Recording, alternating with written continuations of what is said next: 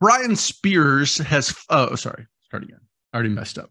Way to go. Brian Spears flew for American Eagle Airlines for almost 10 years before being hired by United Airlines 9 years ago.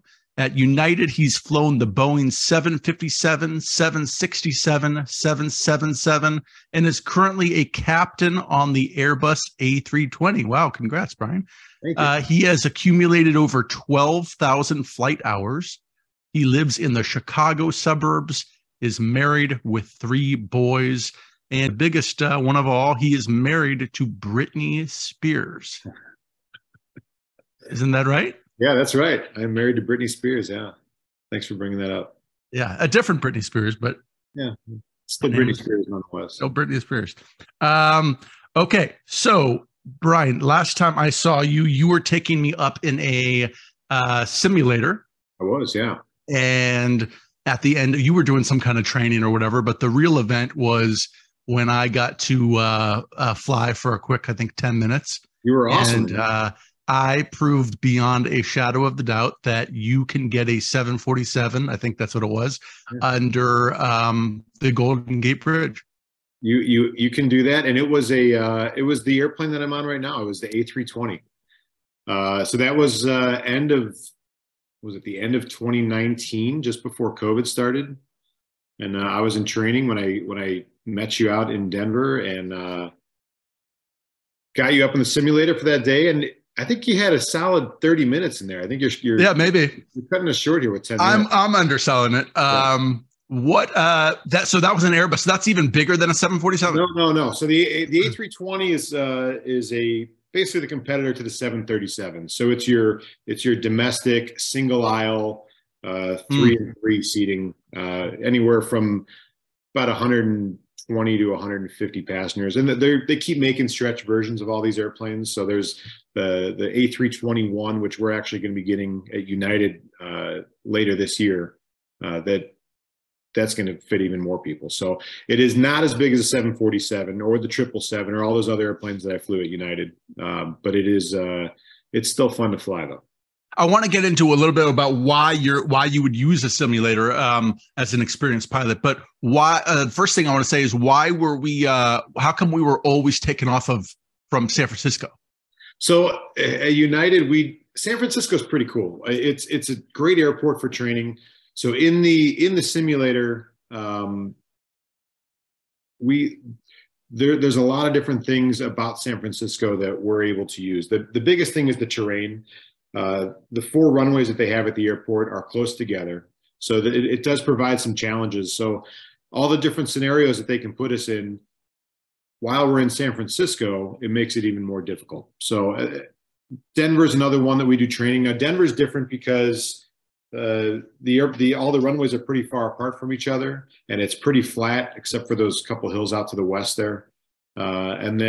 But it's high altitude, so it does provide a few more challenges for us. So we don't only train in San Francisco, but I would say a quarter of my training, and at least from my training experience with United, has been in the simulator in San Francisco. Well, in San Francisco, you have hills on one side, you've got water, you've got a city all the way around. Front. Oh, yeah, it's almost like a bowl. Yeah, there's a city. I remember when I was taking off, I was looking at the hills, and then there's a city out in front.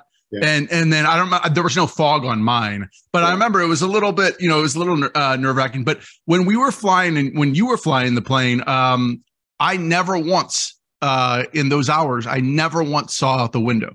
Yeah. So, it's a training experience or a training aspect that, if we can see outside, it makes it a whole lot easier for us. So almost all of our training is done in what's called IMC, or instrument meteorological conditions, where you can't see outside. You're in either dense fog or flying through clouds, or at night where you cannot see the horizon. Didn't you have a real flight where you flew like a large part of the country when you could not see out the window?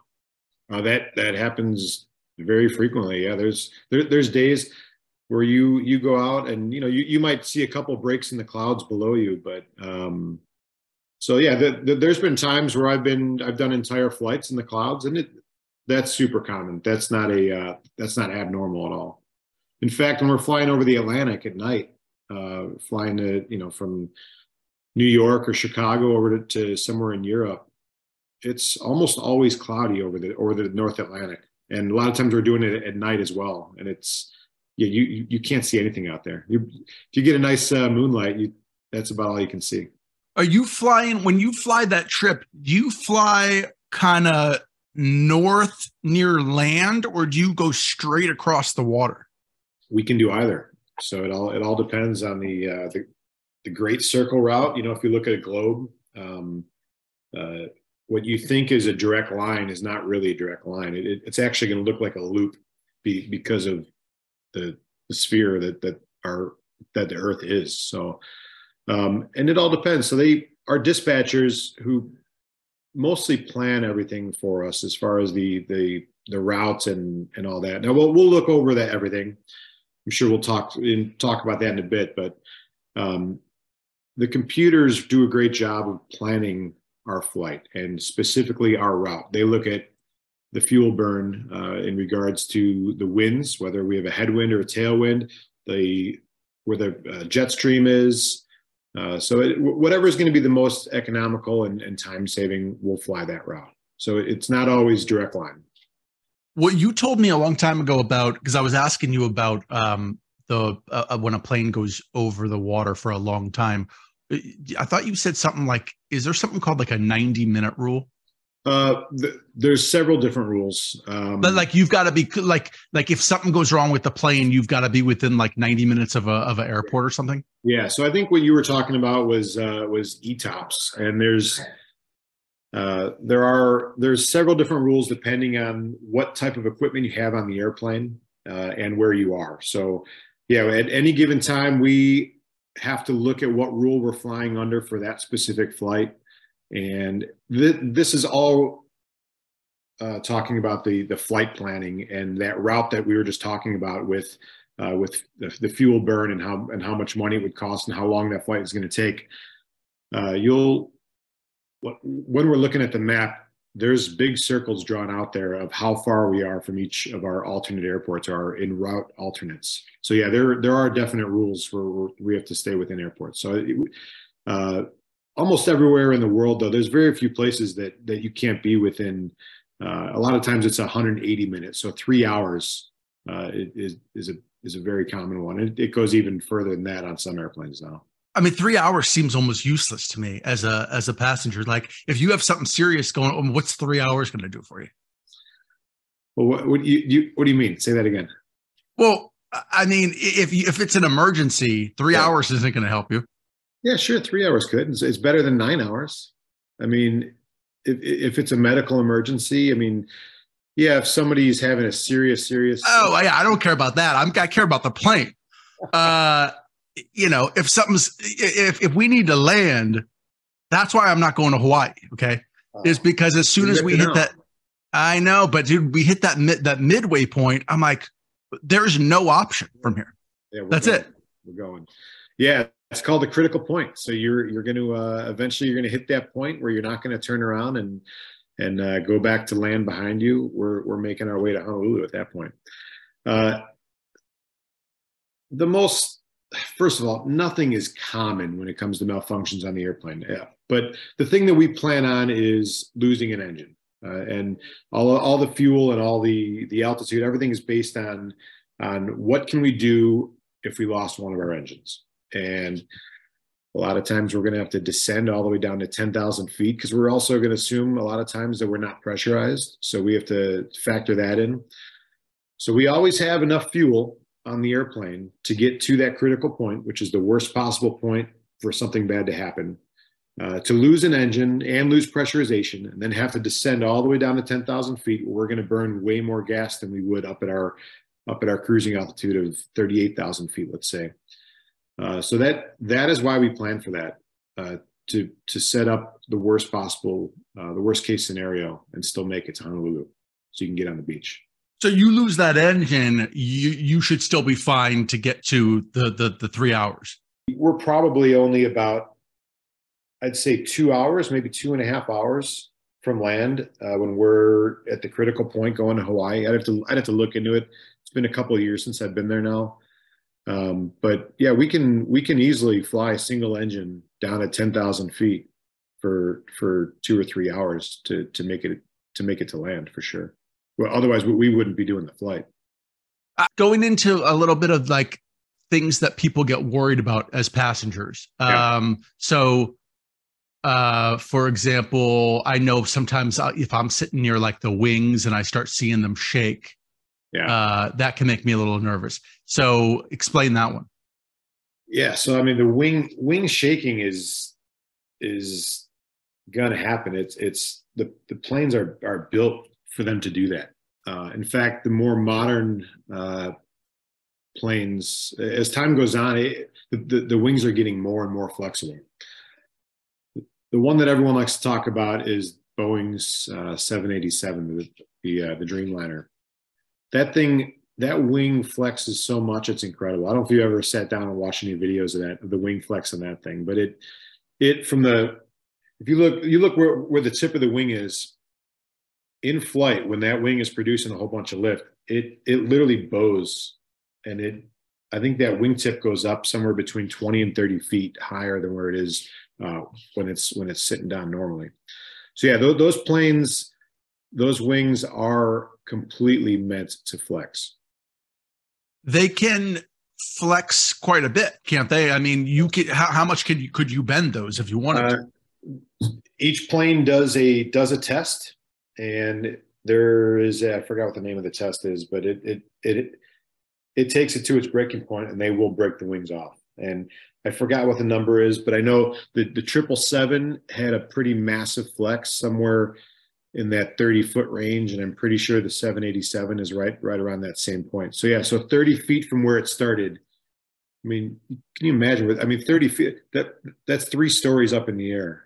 That wing is flexing. So when you're sitting out at the window and looking at the wing, and you see that thing move, it's doing what it's supposed to do. In fact, when you're flying and that wing is moving around, that wing is taking some of that turbulence away from you. Yeah. So go into turbulence, because my thing is what I do normally is if I start going like, oh, this seems like something's bad's happening, I look over at the stewardesses, and if the stewardesses are like just acting normal, then I'm like, oh, everything's okay. Yeah, you're 100% right. So if you ever see one of our flight attendants, turn wide-eyed or bright-eyed there, then you might have a little bit of cause for concern. But if they're still sitting there just smiling away, you're good. Yeah. So talk a little bit about turbulence, what that means and what that should mean to a passenger who because usually a lot of people, you're afraid of something that you don't understand. Sure. Yeah. Turbulence it comes in all different flavors. Okay. The number one thing to know, though, it is extremely normal. Everybody talks about it because it happens on on every flight there is some level. It could be very, very mild, or you could be one of the unfortunate people who experiences severe turbulence. But turbulence is just just movement of air that you're flying through. So when the wing flies through the air, turbulence is just caused by a change in the wind or a change in the air that you're flying through. So it could be a change in pressure or a change in wind speed or direction. And as the wing is flying over that, you're just experiencing it through the wing. So I've had some I would call it severe turbulence before. I mean, everybody's had the worst turbulence that they've ever expected or ever experienced. And mine, I do remember it was shocking. I mean, I was a pilot. I was a first officer at American Eagle at the time. And it hit so hard. I did not know that it could do that. Nothing like that has happened before, but there are different levels of turbulence. The most common that you're going to have is just light turbulence, where it's almost comforting. You'll be sitting in the back in your seat and it's just kind of just moving and shaking a little bit. That usually will just go away. If it creeps up to what we call moderate turbulence, the best way that we use to decide if it's moderate or not is if you're holding a cup of coffee. if you pretty much can't keep that coffee in the cup at that point, you're experiencing moderate turbulence. And that's generally the worst you're going to get, except for those rare occurrences where you're going to get a little bit more severe. If we do have some severe turbulence after we land, now we'll be able to continue at that point to our destination with severe turbulence, unless there's an injury. But we may have to get the airplane inspected. But I've never had any issue. There's, as far as I know, turbulence has not been a cause of any incident, at least for anyone that I've ever talked to. Yeah, and you usually know ahead of time because other planes have gone before you. You know what the turbulence is, right? Mostly, yeah. I mean, it can come out of anywhere, but yeah, there's a lot of cool apps. We use an app now called SkyPath that basically our iPads are talking, via Wi-Fi, via the internet to each other. So everybody at United has access to it. A lot of us do use it. And if somebody experiences turbulence, the iPad actually records the movements of the iPad itself and sends that out. So I get little color-coded little symbols in front of me if something does produce some turbulence. So we do have quite a bit of tools now, at least more now than obviously that we've ever had in the past to help us out. But the biggest thing is weather forecast and our dispatchers giving us that information. If we do have turbulence, we'll report it to air traffic control, and air traffic control will let all the other pilots who are in the area or about to be in that area, let them know that they are going to have some turbulence. And then we can relay that information to our flight attendants or turn that seatbelt sign on, have all the passengers seated, make a little announcement, let everyone know that now is a good time to get in the seats and get your seatbelt on. Talk a little bit about, I remember you saying to me a long time ago about, you were saying that I don't remember the exact question I had asked you, but you were talking about how the plane wants to stay in the air. You were saying like, God, we almost have to force the plane out of the sky. These planes, how they're designed now, and I'm not an aeronautical engineer by any means, but going back dozens and dozens of years, they've developed, from what we know, they've just about perfected how these planes are built and how long the wings are and the shape of the wings and the tail, and every little aspect of the airplane has been under great consideration. And when it comes to the stability of the airplane, each airplane is a little different. But I remember when I first started flying Cessna 172s, that's got to be just about one of the most stable airplanes there is. And yeah, if you were to push forward, if you're just flying straight and level flight and you push forward, and then when you let go of the control, the plane is going to eventually want to come back up. And if you're looking at the side view, it'll probably keep oscillating up and down until it levels off back at just about where you were, close to it. Same thing with rolling. If you roll the wings over and you were to let go, the plane is built to come back, and that is literally just the shape of the wings. Wow. Yeah, it's pretty cool. What could you flip? You see some of these aeronautic guys, they'll flip these, but they're smaller planes. Could you flip like a 747 or a 737? Yeah, I mean, yeah, I guess technically you could. Could do anything once, right? As a joke, Dylan. Yeah, I know, I got it. Okay, thanks. Would you do it if United, no, if they said, not. if they said we're promoting our airline, there's not going to be any passengers on the plane, we're going to let one pilot come in and do a flip, you would? So you don't think it's safe enough to do it? Wow. So okay, so are we talking about like a loop-to-loop, or are we talking about like a barrel roll? Yeah, I guess a barrel roll. Yeah, barrel. I've never seen a barrel roll. Can't imagine you're ever going to see one in an airliner. But is it capable? Like, can the plane actually do it? Yes. Okay. Simple answer. It can. Now you talk a lot about the capabilities of planes. This is one that's always stumped me though. Um, so how do you know, first of all, how do you know if the landing gear has come down? Well, that's first of all, that's very easy. We have lights right on the dash of the airplane that will show us green. In my airplane, it's green triangles that show up for each of the three landing gear, and it's also a lot of things that will let us know, like if we're closer to the ground where the plane thinks that we should have our landing gear at that point, it's going to tell us.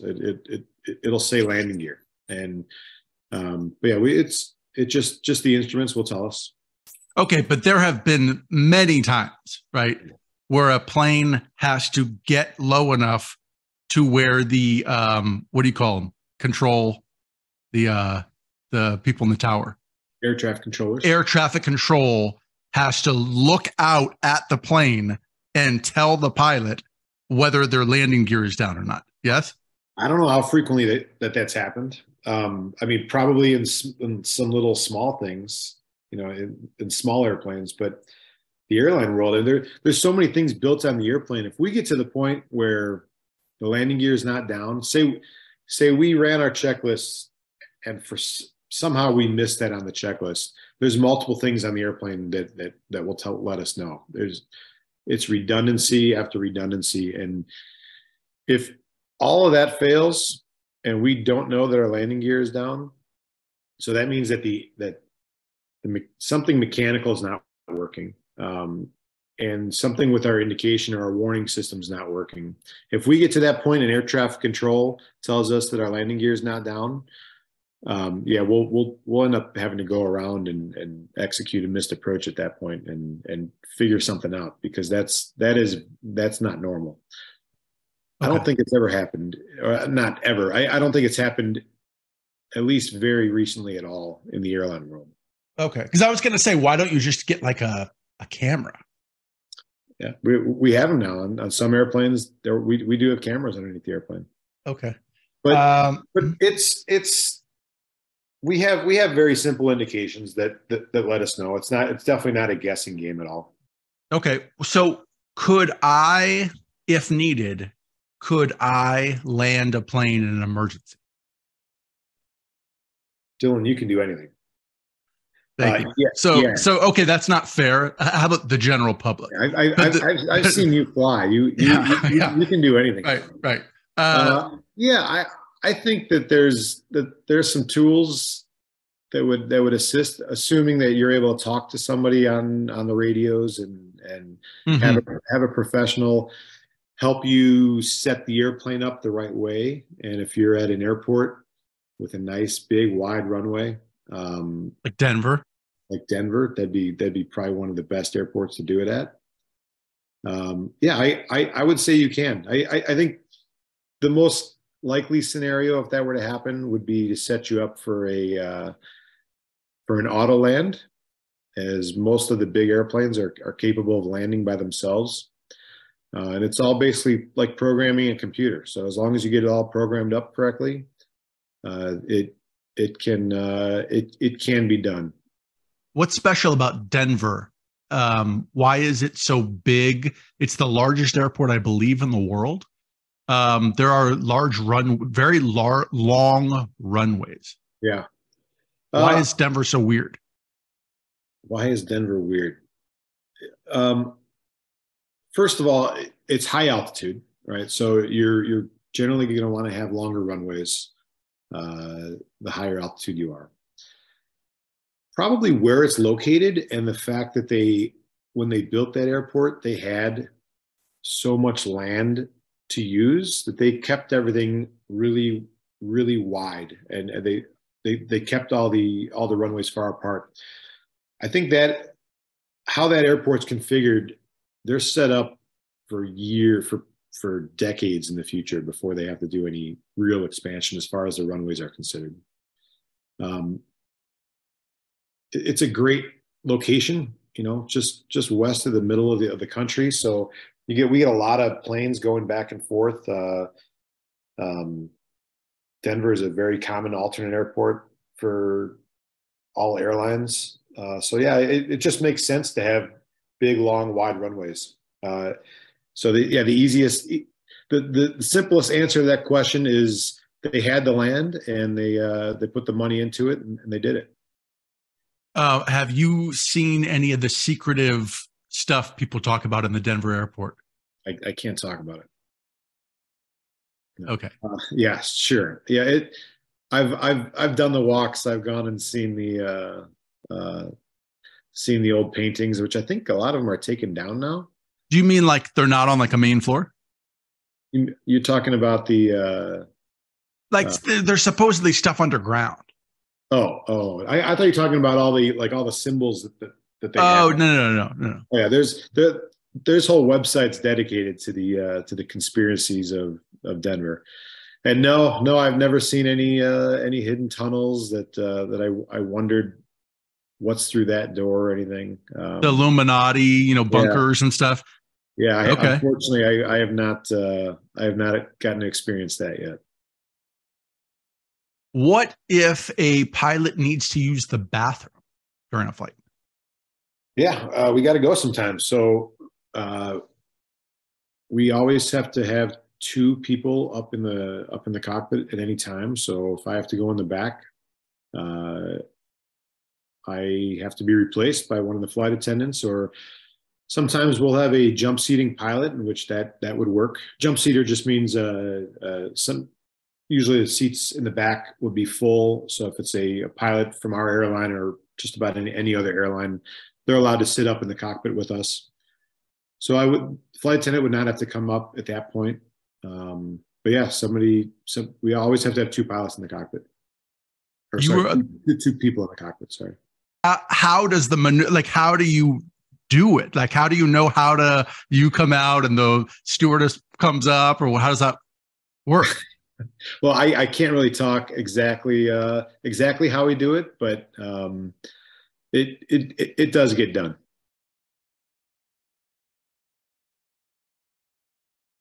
What if all electronics go out? So I remember John Travolta was flying his family. He was piloting, whatever you pilot, 747 Qantas, and he had him and his family were flying, and I think it was at nighttime, and all electronics went out, and he had to land the plane by looking out the window. So all electronics, I believe what you're talking about is an electrical emergency. So you're down to the absolute minimum. If all electronics failed and there's no electricity running anywhere, like all the batteries are drained completely, the plane couldn't fly. But the absolute minimum, if all the generators have failed and we don't have any normal electricity operating our instruments and operating what needs to be operated, you're going to be down to your batteries at that point. And we'll have lost just about everything in the cockpit, but we'll still have our standby instruments. And depending on the type of airplane that you're flying, you will have a couple other basic things that you'll have, including some navigation to help you find the nearest airport to get down. But generally, if you're down on battery power only, you have about 30 minutes till that battery's drained. And when the battery's drained, there's nothing to see anymore. So an electrical emergency is about as serious as an emergency can get in an airplane, and that is land immediately. How long can you stay in the air with no engines? Let's say both engines went out at 30,000 feet. It's not like you're just going to drop to the ground. No, not at all. No, that's what the wings are for. The wings are, we basically just become a big glider, and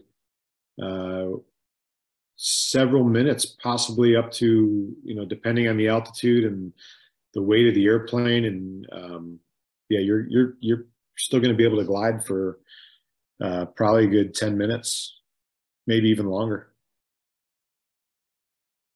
And, when we do these simulations, where I say you do these simulations, I guess every like 9 months. Yep.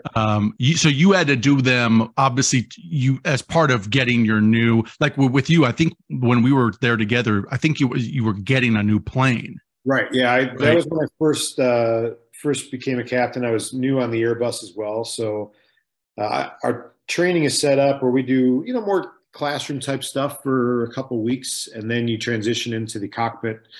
You kind of there's a couple courses, a couple days where you're going to start transferring what you learn in the classroom into the cockpit, integrating all that, and then you go into the full flight simulator, which is what you got to experience. So, I didn't show up. I didn't show up to class. I just show up to the flight. Yeah. I figured you'd be there for 2 weeks in the classroom with me from 8 to 5 every single day. I'm a maverick. Yeah. Okay. Well, clearly you showed that you didn't need it, so it all worked out. So in the sim, we're in the sim for about 2 weeks. We generally have about 10 to 12 4-hour simulator periods if we're doing the full course, learning a new airplane. So when we were doing the simulator and you were, I remember, so I'm sitting in the back, there's an instructor behind you, and you guys would be on takeoff or something. There were two of you flying. One of you had the foot pedals. I think maybe another one of you was using the joystick.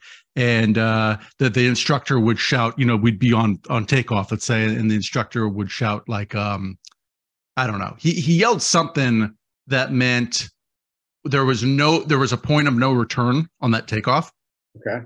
So like we're going down the runway, and there's a certain point where before you've actually lifted off. Yep. Where if something happens, like let's say a engine, he knocked an engine, so the instructor cut one of your engines out. Yeah. Right before we were about to lift off, but he had already yelled, or you had already yelled, whatever, some magic code that V1 said, say it again. V1. Yeah. That says we are not stopping. Like we still have. Yeah. We're going. Yeah, you said it exactly right. Yeah, V1 is it's also referred to as our takeoff decision speed, in which in our pre-flight planning and when we had the weight of the airplane and we looked at the weather, the density of the air and the wind direction, wind speed, and how long the runway is, we calculate the point in which takeoff, in which rejecting the airplane would be a worst case scenario, or it would be worse for us than it is to actually take off. So when we hit V1, takeoff is go at that point.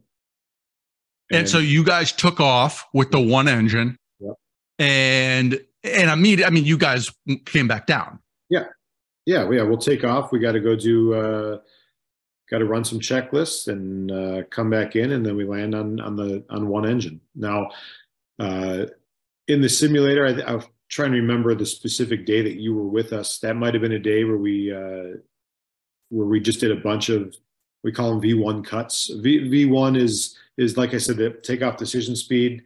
A cut is the engine. So it's basically the worst case scenario on a takeoff. It's the worst time to lose an engine right at V1. So if it happens before V1, we're going to reject that takeoff. And if it happens well after V1, we're just about airborne or probably already airborne. We didn't do a bunch of V1s. One thing I do remember, I was impressed that the planes could do this. On landing, there was a truck that was in the middle of the runway as soon as we touched ground. Yeah. And you guys were able to literally touch ground for like a second and pop right back up in the air. Yeah, go around. Yeah. We train for stuff like that all the time when we're, it's probably not going to happen to you, where you touch down and a truck pulls out, but you're seeing more and more now of, at least it's in the media more now, with whether it's an airplane at the other end of the runway pulling out or something's happening, where we got to be prepared at any given time to be able to abort that landing and get back up in the air. So it does happen in the simulator just about every single time that I'm out in Denver doing that. Have you personally had any scares? I've been pretty lucky. I'll be honest with you. I've had a couple, like in the very beginning of my flight training. I was actually a flight instructor in a 172 where I did have an engine failure and was able to get it windmilling up about 500 feet off the ground, and was able to recover from that and get back in the air and go make a normal landing. I've had a couple issues where I took off, and I remember one time, this was back in the regional world here, my old airline, the guy filling the gas up left the gas cap off, and we didn't notice. So we had a passenger call up, say, "Hey, there's gas pouring out of the wing." Our flight attendant went and looked at it, and it's a big metal gas cap with like a metal lanyard that's connected to it. And right as we took off, this thing, I guess, was just bouncing and beating up the top of the wing. So we did have to come back and land and get that taken care of. But that's a extremely minor issue. So sorry I don't have any better stories for you. But no, that's actually kind of comforting. I've been really, really lucky. So, what do you say to people? Like, for me personally, I don't really have a problem with the landing. I actually enjoy the landing. Okay. It's the only part of the flight that makes me nervous is the takeoff. That's it. Whereas, like, I know some people who are, I mean, they're terrified of the landing, the turbulence, everything. What do you say about the takeoff? I mean, isn't that actually kind of a weird time to be nervous because you're flying away from the ground, so like it's kind of a safe. Right. So Hill, I got to ask you the question: what is it about a takeoff that makes you nervous? I think the speed. I think it's because, like when you're in the air, you're going fast, but you don't feel it. I think it's the feeling of speed and sound, sort of like a roller coaster, but you're not on a track. And you're thinking, well, as it's going up, if something happens, there's very little space. There's very little room for error because the ground is right underneath you. I would say landing is where a lot of things probably happen more, without looking up specific research on that. But takeoff is probably the most dangerous because you have full thrust on your engines, or near full thrust on your engines, and it's loud. I was wondering if what you were going to say was it's a volume thing, because that's partly it. Yeah. When you're landing, your engines are at idle or near idle, and it's a lot quieter.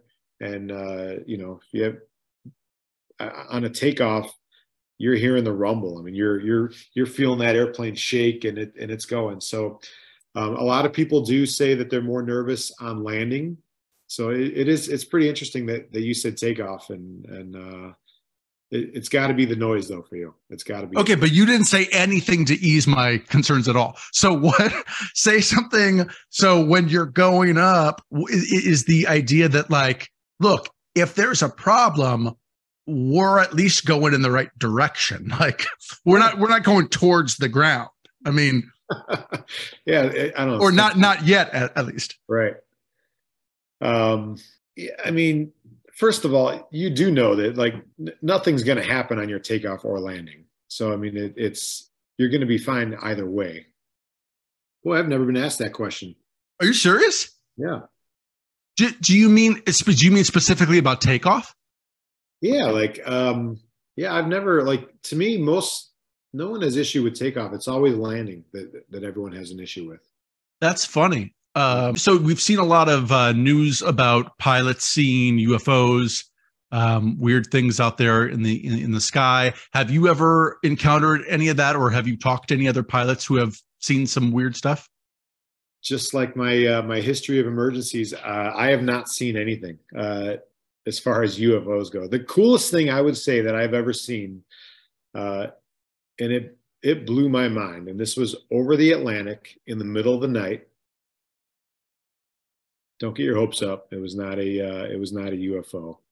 At least I don't think. Pitch dark out. There's no moon. Clouds below us. It is just black. nothing out there. And all of a sudden, for about 5 seconds, it turns to daytime. Like I can see everything. I see blue sky. I see the clouds below me, some ocean off to the side. I look over at the guy I was sitting next to, and I couldn't believe, and it was probably realistically only about 2 seconds, but it felt so much longer because I did not know what happened. It's just daylight. And then I could see straight out in front of me this bright, bright flash. And after trying to figure out what it was, and it was just space junk. It was just something re-entering the atmosphere that lit up so bright that everything around me turned to daytime for just a couple seconds. That's about the coolest thing I've ever seen. And I've seen the Northern Lights during those flights. There's a lot of cool stuff when you fly up in the North Atlantic, but no UFOs, Dylan. So sorry, man. And I was able to avoid all Chinese weather balloons. Never got to see any of those over the past couple months. Sorry about that. Okay. Thanks, Brian. Is there anything you want to tell people about? You want to share with them? You have a website. I mean, usually our guests have like a website or a book they're trying to promote or anything like that. Not this guy. Although I would say there's a lot of demand right now for airline pilots. And at United, they've developed this incredible program called United Aviate, and the website would be unitedaviate.com. And if you have any kids or you're interested in becoming a pilot yourself, go to unitedaviate.com, and it's an incredible place to start. Cool. Well, because becoming a pilot's ridiculously expensive. I've heard there are some programs. Will they actually pay for you to become a pilot? Yeah, I don't know about paying themselves, but I know there's a lot of great financing opportunities. I believe they've partnered with JP Morgan Chase to do some stuff. But even though it is extremely expensive to become a pilot, more than it ever has been, they are reducing some requirements just because of how competitive it was at one point. And now there's such a demand for pilots that everything from school, everyone was at one point required to have a bachelor's degree, and some of those requirements have decreased. So there is cost savings now compared to back in the day. But again, if there are any questions that you have, or if you are considering to become a pilot, go on unitedaviate.com and you can get all your questions answered right there. Cool. Thanks so much, Brian. Yeah, you got it. Thanks for having me.